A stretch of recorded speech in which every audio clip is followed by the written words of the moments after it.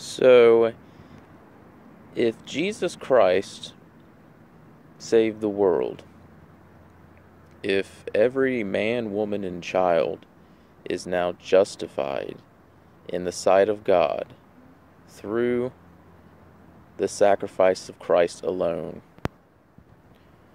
why is God still judging? Especially at the great white throne.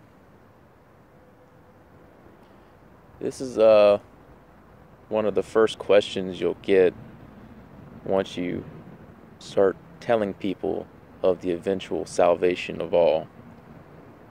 Why does God blame them when He's already justified? In Romans chapter 9,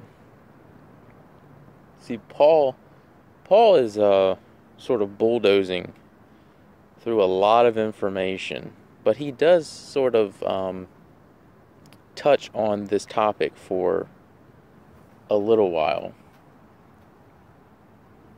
In verse 17 of chapter 9, he's talking about Pharaoh as an example. And he says who God is hardening, he is hardening, and who he is... I can't remember the exact verse. I'll put it up. He hardens who he hardens, and he gives grace to those who he favors. It's all of God. I'm pretty sure I butchered that, but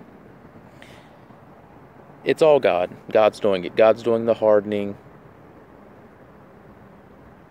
He's giving faith.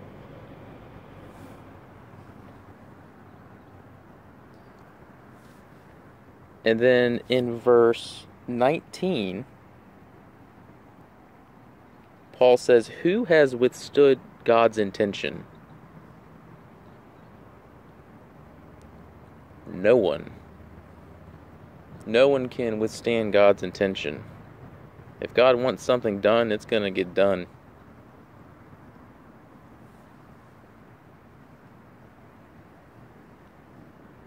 So here comes the problem. If it's all God, and we're all justified, why judgment? Paul, he just says, oh man, who are you to be questioning God? Now, Paul obviously knew the answer to this problem. I think, though, he was just relaying so much information that he just kind of skimmed over it. Paul knew that the answer to this question was in Isaiah. It's in chapter 26.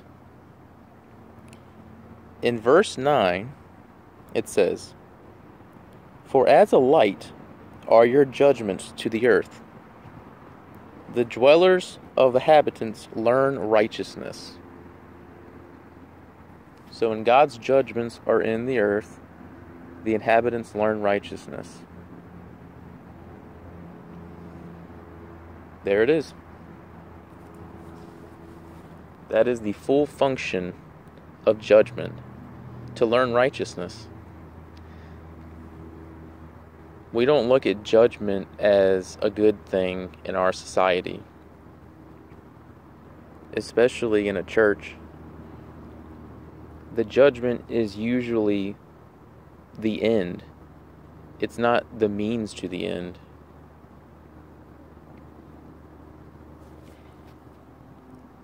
In verse 10, it says, if grace is shown to the wicked, he will fail to learn righteousness. So I know in the absolute sense that it's God doing all of this, but in order to get most of humanity to learn righteousness, to be right with God, it takes judgment.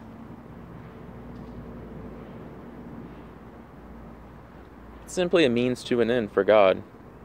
His end is to be all in all of His creatures, for them to be reconciled to Him,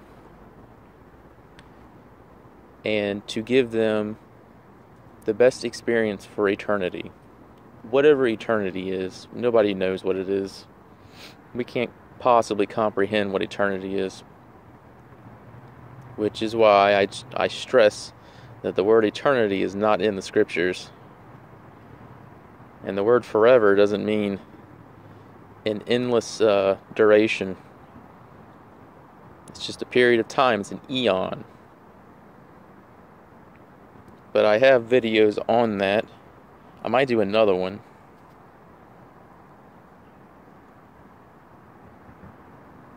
But yes, the Great White Throne is going to be, well, it's not going to be fun, because there's a lot of stubborn people that have died. Some really nasty people.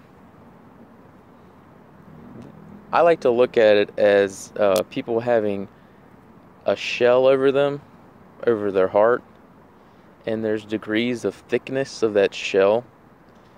Some people's shell is like really brittle, and God's just gonna break it with like a little flick of his finger. And some people have like a cannonball shell over their heart, and you're gonna have to take a hammer to it.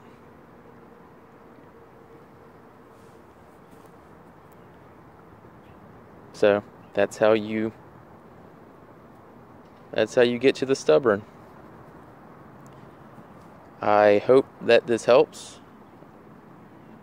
If there's any questions you have, I would be more than happy to answer them. And if you have any criticisms, lay them on me. Okay, have a great day, and God bless.